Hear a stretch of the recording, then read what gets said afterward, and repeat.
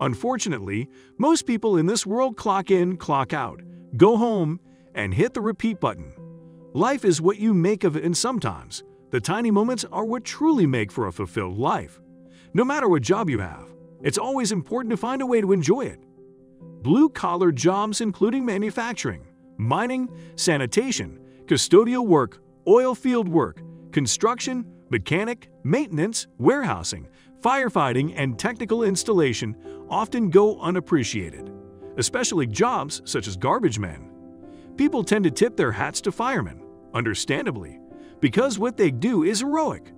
Unfortunately, most people wouldn't expect other blue-collar jobs to touch people's lives the way some of the more heroic fields do. Many people don't realize the heart they put into their jobs and their lives. In recent news, a couple of garbage collectors made headlines for what they have done, leaving people absolutely shocked. They were overwhelmed by the reactions they received. Money.usanews.com described the garbage man career as, "It is a hallmark of modern times that instead of dumping our garbage wherever we see fit and spreading disease, we have garbage collectors pick up the trash and take it away from towns and cities to more remote waste management facilities." Garbage collectors fall into two categories: the driver of the garbage truck and the helper, or ground man, who picks up the garbage cans and recyclables. The job can be physically demanding for helpers, since they pick up many cans of garbage each day in rain, snow, sleet, and the summer heat. Garbage collectors also have to keep records of their garbage pickups, use hand signals to communicate with the helper or driver, and walk a great deal in neighborhoods where residences are close together. The Evansons made a conscious decision to confront their garbage man after a year-long occurrence with their young children. Although they were glad they did, they never could have expected the outcome of it all. This story showed a shocking truth behind two loyal garbage men. As it spread throughout the internet, it shocked the world. Aaron and Angie Evanson are wonderful parents of 4 that are extremely passionate about their family. They have 1 son and 3 daughters that light up their life. This is why their story shocked so many people when it surfaced. No one could believe the devastating truth about this family.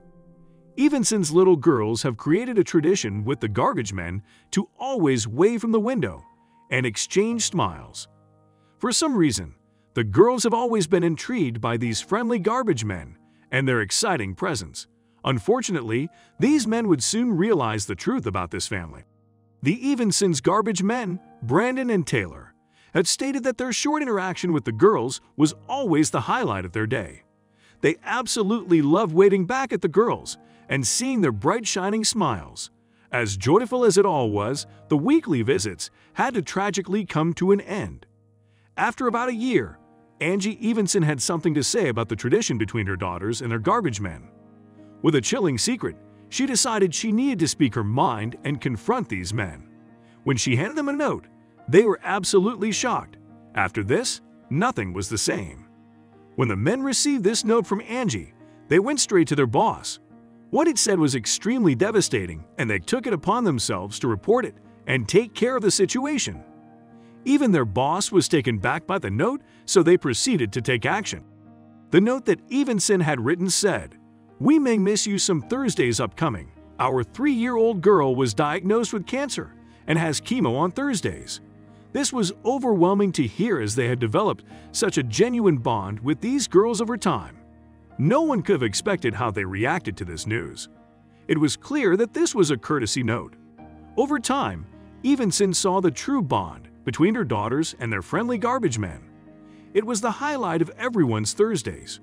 Because of this, she felt obligated to make her daughter's friends aware of the situation. She never imagined what these men would do next. Angie said that she decided to give Brandon and Taylor this note because she couldn't help but worry how they would feel about the absence of the family on Thursdays. She saw the light and the happiness created during their interactions and decided to prepare them for the changes ahead. Rose is Aaron and Angie's 3-year-old daughter. Rose was tragically diagnosed with cancer. Sadly, the cancer was stage 4, which is unfortunately a lot less hopeful than earlier stages. It goes without saying that this was extremely tragic for the whole family. Just when they thought their lives were crazy enough, they realized they were in for a shocking surprise. Sadly, Rose's cancer spread to her lungs. This resulted in an exhausting amount of time at the hospital for treatments. No one should have to go through what this poor girl did, especially at 3 years old, and no mother should have to watch her child go through it. After Brandon and Taylor found out about this awful situation, they took matters into their own hands. They felt the need to help in any way that they could, even if it wasn't much. When they brought the news to the attention of their boss, they were shocked at the way he responded. At this point, Brandon and Taylor were invested in the happiness of these children. Now that they wouldn't be seeing them weekly, they knew they could not contribute to that anymore. Although they had only shared a bond through the window, they felt very emotional about the news that they received. Everyone was shocked with their boss's response to it all. When Angie shared the news to these men, she wasn't sure how they would take it.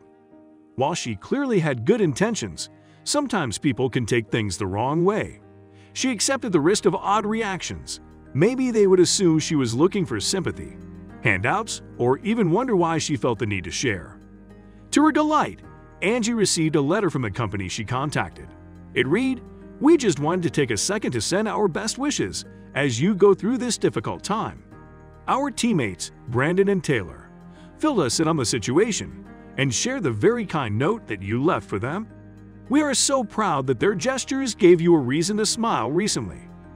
The letter continued to say, "Please accept our gift of free garbage service for you through the end of 2017. We know that expenses will add up as you make trips for this needed treatment, and hope that not having this one bill to deal with helps, even if just a little. With all the heartbreak, there was good news to come for everyone."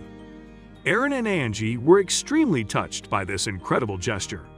They were only a few weeks into knowing about their daughter's diagnosis, and this really helped lift their spirits. Having so much to worry about, this small beam of light really kept them going. But the kindness didn't stop there.